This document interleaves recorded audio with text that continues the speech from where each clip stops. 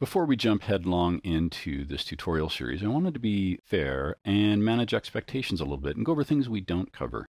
Poser is a very rich and deep application that has many things. You can scene build with it, fantastic lighting, and you know what? I don't get into any of that in this particular tutorial series. I have done specific tutorial series for Poser Pro 2014, which is everything in the game dev version except the export functions.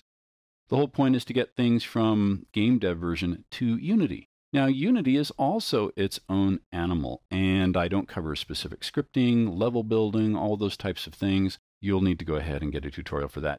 Also, I know one of the questions that I always field is, well, how do I switch weapons? Because this always comes from folks that have had many hours behind console games or PCs. You know what? I don't cover that either. We talk about working with props and how to get it into Unity, but that is totally a Unity function.